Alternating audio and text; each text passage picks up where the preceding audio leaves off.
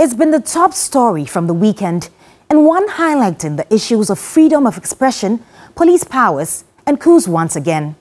One of the leading figures of the Fix the Country movement, Barker-Vormawor, has been charged with treason felony for social media posts alleged to be insightful.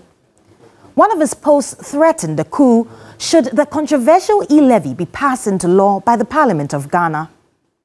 The Ghana Police Service deems this deserving of the charge and same confirmed that the Ashaman District Court, which denied him bail for want of jurisdiction and remanded him for 2 weeks. The charge of treason felony, according to law, potentially puts the private legal practitioner and the law academic in jeopardy of life imprisonment, since that is the maximum jail term prescribed for the alleged offence under Criminal and Other Offences Procedure Act 1960, Act 30.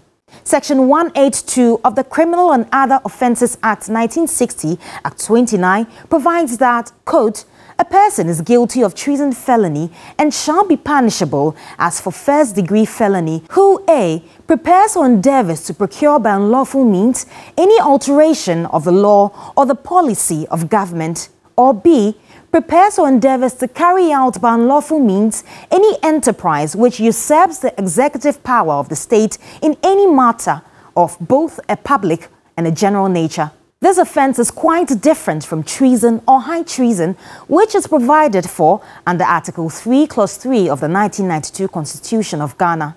Quote, any person who a. by himself or in concert with others, by any violent or other unlawful means, suspends, overthrows or abrogates this Constitution or any part of it, or attempts to do any such act, or b. aids and abets in any manner any person referred to in paragraph A of this clause commits the offence of high treason and shall upon conviction be sentenced to suffer death. Through it all, the most contentious legal talking point is whether the Ashaman Divisional Police Command acted within the law when they arrested the suspect on a Friday evening, February 11th, detained him through the weekend, and arraigned him Monday morning, February 14th. Private legal practitioner Martin Pebu is convinced that the act of the police in the matter is an affront to the Constitution of Ghana and an infringement on the fundamental human rights of the suspect. The constitutional right is that he must have immediate access to a lawyer. But Article 14, Clause 2 says that give him immediately, inform him about the charge, and immediately let him have access to his lawyer. They were supposed to arraign him in court within 48 hours. The Supreme Court has opened the courts for Saturdays, Sundays, public holidays. And I keep saying there's a decision to that. Martin Pebu's position is supported by case law.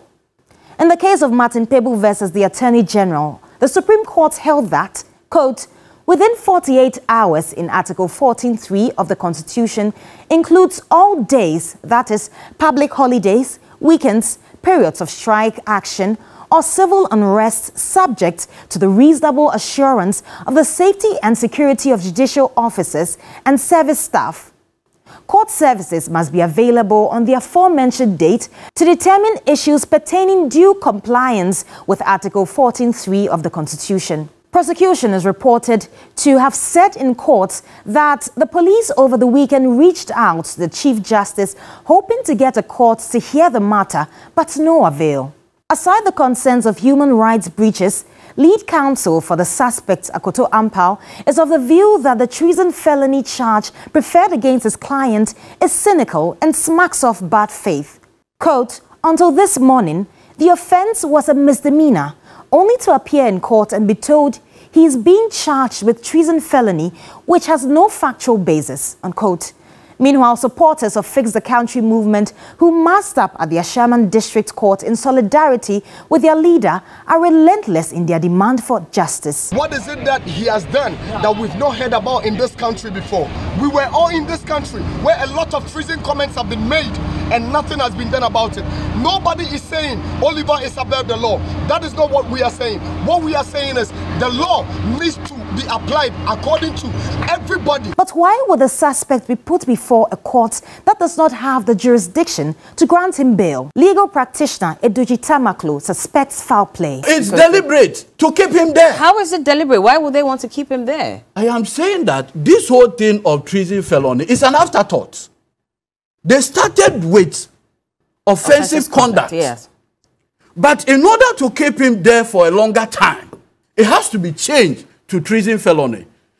Obviously, so the district court judge will be denied jurisdiction relative to granting him bail. Solidarity messages from the fighters, One Ghana movement, and others continue to come in for Barker while the demand for fair prosecution heightens. What's next? The courts decide.